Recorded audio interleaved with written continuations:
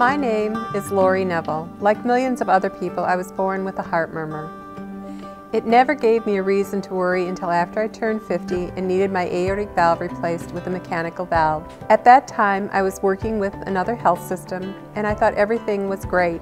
But 3 years later, I started having symptoms again: dizziness, extreme fatigue, and other signs. This time, I decided to see a cardiologist at MidMichigan Health. I went to see Dr. William Felton. He ran some tests and he did a cardiac catheterization. The next thing I knew, I was facing another surgery. I not only needed the valve replaced, but they had discovered an aortic aneurysm that had to be repaired. I received excellent care by Dr. Felton. I'd recommend him without a second thought. He did a great job of explaining what was wrong and what needed to be done.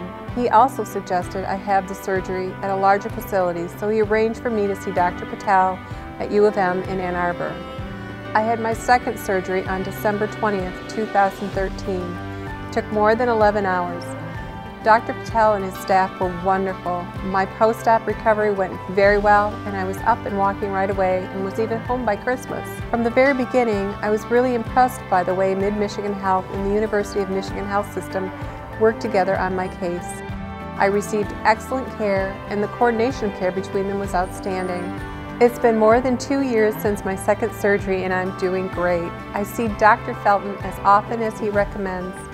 Eventually, I know I will need a third surgery. Valves don't last forever, but with the right care and the right coordination of care, I know I can deal with it and come out feeling great.